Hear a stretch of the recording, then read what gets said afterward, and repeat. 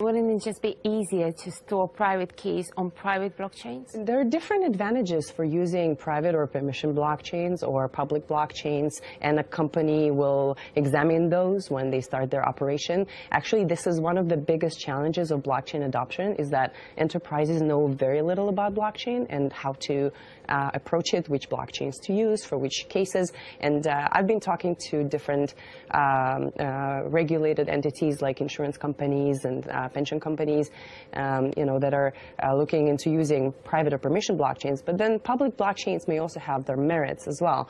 So Enigma kind of bridges between the two worlds. And I think going forward then, I mean, it becomes so technically advanced.